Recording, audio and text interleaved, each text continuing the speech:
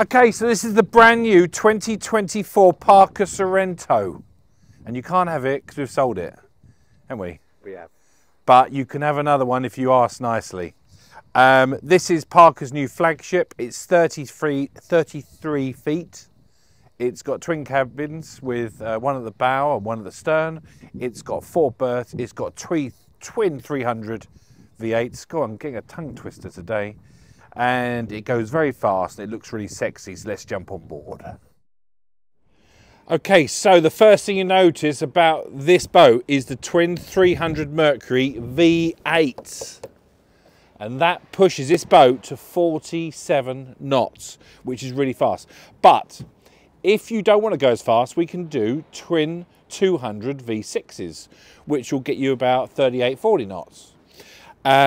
But I think if you're going for this boat, these are the babies to go for. So let's jump on board. Okay, so come on board, Dan. Welcome to my boudoir. Now, you see that little door there? I'm going to leave that till the end because I've got a little surprise for you. Okay, so come inside.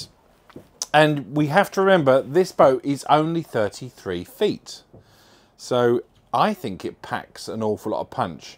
The first thing I notice when I walk on board this boat is the quality of everything. The moldings are beautifully finished. All the stainless steel is high quality. The stitching, look at that stitching, Dan. The stitching is very, very cool. The table is thick and heavy. And everything's finished really, really nicely. So I think this is the best finished Parker I've ever seen. Do you agree? I do. You do. But has it got a price to match, Dan? Yes. Yes. So you do get what you pay for. This one, most of them are coming out about 300,000 ink VAT.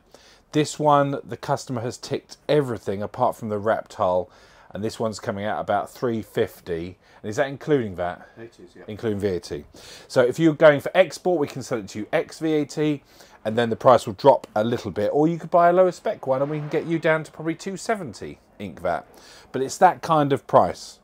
So what's nice and interesting about this boat is it has a forward cabin and an aft cabin, but then it's got a bow rider.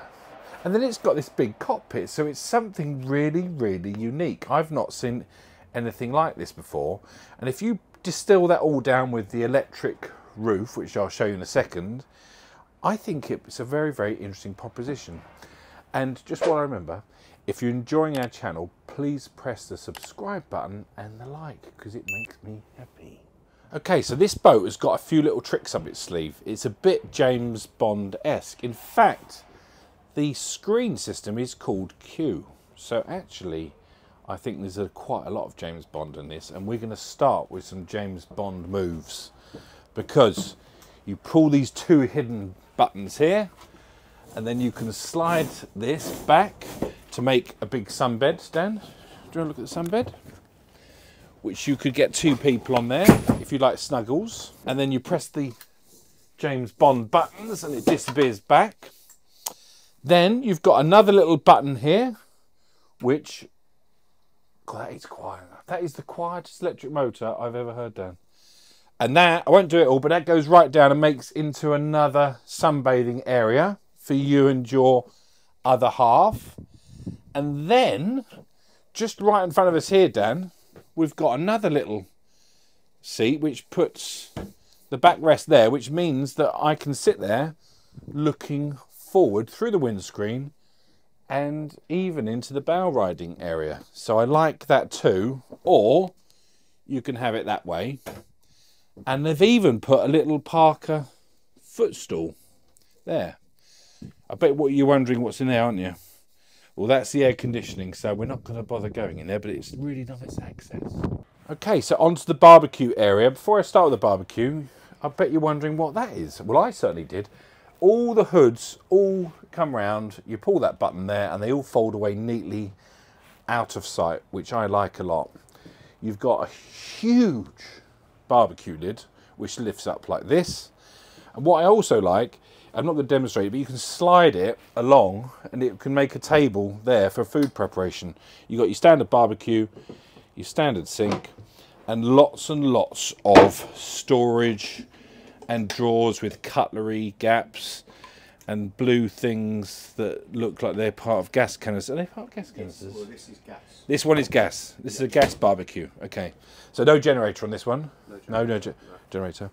And then you've got a little diddy window here, which we will leave for the end because that goes into a surprise area.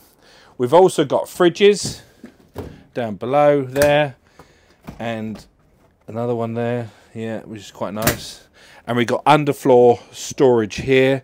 Every single nook and cranny has got something in it. It's either a system or it's a space or it's storage or it's beautifully designed. So let's look at the helm. Okay, welcome to my Bond lair. This is my trusty friend Q, which is the biggest screen I've ever seen on any boat ever. Why are you laughing? It's true, isn't it? Look at the size of that screen. Look, it's bigger than my head. That is a massive screen. This is called Q. Welcome, Q. And this is called C Command. And C Command is my little cursor, like you get on BMWs and Audis and things, that you can move your cursor around the screen. And actually it works really, really well. You can see why it works well because the screen is just so big. Look at the big buttons. It's got map. We'll put a map there. We'll put a map. While that's doing that, we've got a auto trim tab system here. We'll zoom that out because we haven't got the card in it. But there you go. We're in Essex. Look, there's England. Do you want to see England? We're here. Look. Do you know where we are, Dan? There's London. There's Essex. There's France. Yeah, that works well. Auto trim tab system. Twin Mercury helm control, which is a pleasure to use, I must say. We've also got, very unusually, we've got twin bow thrusters. Well, sorry, bow thruster and stern thruster. That's the bow, that's the stern. That works well. Fusion music. We've got the electric sunroof here. I've only opened it a bit. You see, Dan? And I think we've got to test the horn, haven't we? Beautiful. It's a bit crap, to be honest. That is not a... If I was paying 300 grand, I would want a better horn than that. I'd want like a... Well, a Bentley horn? No, you know, like the ones you get on the Mondeo gears. Oh, yeah. You know, the twin air. Yeah. Anyway, we digress. Let's try the shout window. Shout window. So, look, huge roof. It's a really, really awful March day with a noisy machine over there doing some works. But let's try it. Oi, get the fenders in! Let's explore the bow rider. Oh, there's Tom. There's Happy Tom. Say hello, Tom, to YouTube. See, he's happy. He's happy today. Socks. These are my brand new socks. They're from Next, and they are... Do you know what they are, Dan? Zebras. They're zebra heads. Zebras. You see the zebra heads? Well, they look like wasps. Yeah. No, they're zebras, and they're very, very comfortable. Anyway, there's going to be a bit of wind noise, so we'll be as quick as possible. But this boat has got a little bow rider, like some of the Sea Rays that we sell. We've got this lovely sunbathing area, which has got 3 places to sunbathe. Easy access to the anchor. Nice depth of freeboard. We call this freeboard. Big cleats. Okay, the rails are a little bit low, but remember, it is a sports boat and it is only 33 feet. And if you come here, Dan, the windscreen is apart from the door, is a single piece windscreen, which I really like. And it looks quite funky. And also you can see the size of the roof there, which is good. And I love all the details. Lovely stainless steel cup holders, stainless vents. You're gonna try it out? Yeah, I'm gonna try it out quickly. Yeah. Anyway, let's go and see the cabin. Okay, so Dan, come forward into my accommodation. You've got the control panels here on your port side as you come in. And then at the bow, we've got this really nice cabin, which is twin berth. It fits me. It's got really nice windows. You've got music control, air conditioning control, because this one has got air conditioning. We've got a little diddy cupboard here with some infills. I won't bother showing you that. Good headroom. I can stand up, I can get changed. And then stick your head in there, son. There's a lovely little toilet. And I suppose I should really try to do the floss test, shouldn't I? The shower is actually not bad for 33 feet. I mean, I wouldn't want to spend a long time in the shower, but it will certainly do for a weekend. You won't want to be on here for a week. I do like the sink. I don't think it passes the floss test, to be honest with you. But I do like the coat hooks. In fact, it definitely fails the floss test. But it's 33 foot. I mean, that's tiny, isn't it? Oi, Dan. Yep. Where are you? Down here, son. Where? I'm in the secret compartment. I don't think you can get through here, but there's a little door around here. How did you get in there? Well, as you know, I'm quite big, but there's a big door here, luckily. Oh, okay. Come and have a little peek. It's nice and cosy in here. Okay, so this is the aft cabin, and actually, it's quite big. I could definitely sleep in here with the missus for a couple of nights. Could you do that, Dan? It's lots of space. The woodwork's quite nice. We've got a fusion music system here. We've got a big window at the back here. Dan, look. But actually, it's a really good space. And remember, this boat is 33 feet. I think this is amazing. I like this cabin. It's nice. You've got a bit of carpet. Little bit of carpet. I mean, if you have to renew the carpet, you're not going to get a big bill, are you? Okay, so we're going to go straight into the cost, and Dan's going to put me to one side of the screen so we can put them on the other side of the screen, aren't you, Dan? So section 1 is buying the boat. The boat costs $299,950, including UK VAT at 20%. Deposit of 30% is about $89,000. The finance advance is therefore about $210,000, and the payment per month, based on those figures, if you borrowed that money, is £2,744 a month. And that is based on a straight line repayment at about 10.3% APR. Don't complain at me, that is the current interest rate. And the finance per annum, therefore, is a very reasonable £32,000. Okay, so section 2 is fuel, which is petrol. We have got twin 300 Mercury V8, non-supercharged.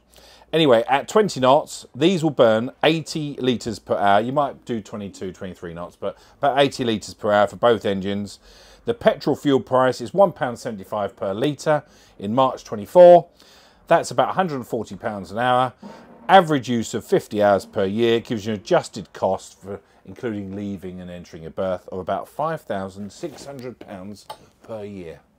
Okay, fixed cost, section 3. Berth, about £8,000 per year in the UK in Southampton. Servicing for those two engines, about £1,500 a year. Maintenance, a couple of grand. Insurance, a couple of grand. Gives a total of about £13,500. Okay, so moving on to variable cost, section 4. Depreciation, well, Dan and I had a bit of an argument about this, but we think it's about £15,000 in the first year, which is about 5%.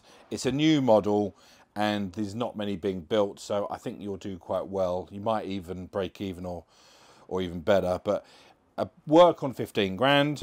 Fuel, well, we did that a minute ago, it was £5,600 per year with that amount of use. Finance, if you do finance it, is 32, nearly 33,000, which gives you a total variable cost bill of about £53,000 per year. JB's measure of pleasure is section 5. Well, the accommodation, I think it's pretty good. 2 cabins, big cockpit, bow rider, 8 out of 10. Style, we'll show you a picture of the outside now. It's a pretty funky boat. It looks very good. I love that little red detail by the window. It's 8 out of 10. Fun, well, if you go for the twin 300s, I mean, you're going to have a lot of fun. I can't imagine you having any more fun on any other boat, so I'm going to give it a 10 out of 10, Dan.